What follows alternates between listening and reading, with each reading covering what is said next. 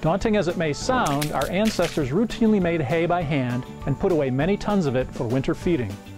You can too, if you're ready to trade that gym membership for some real work. In the past few years, I've put up close to 5 tons a season using this easygoing approach.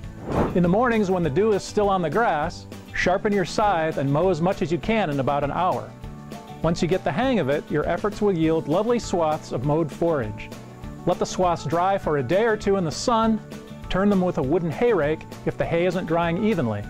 When dry, rake the hay into piles and pitch it into the back of your pickup or onto a wagon or tarp and haul or drag it back to the barn where you can pile it out of the weather. Once you get the process going, you can scythe in the morning, rake and haul the hay that's ready in the evening, and turn any swaths that need turning. Keep at it for a month and you'll find that your stack is sufficiently large to keep the animals going through the winter months, and you just might need a shorter belt.